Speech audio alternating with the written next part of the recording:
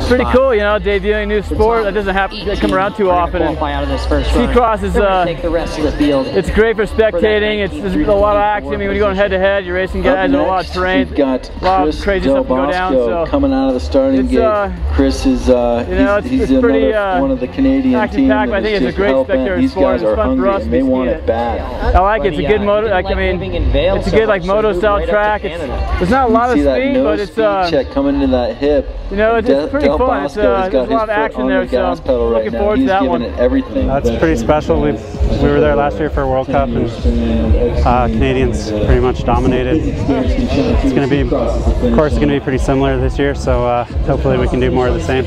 I think it's going to be, I'm going to be speechless. I don't think it's really all set in yet. I mean, you know, we've been qualified now for, you know, 2 weeks since it's been announced, or about that long, and I don't think it's all going to really set in until we're there. It's the most exciting thing in the world. What an amazing opportunity. In my hometown, too. Well, it feels great, you know, all the family is going to come and watch. It's home away from home is Vancouver for me.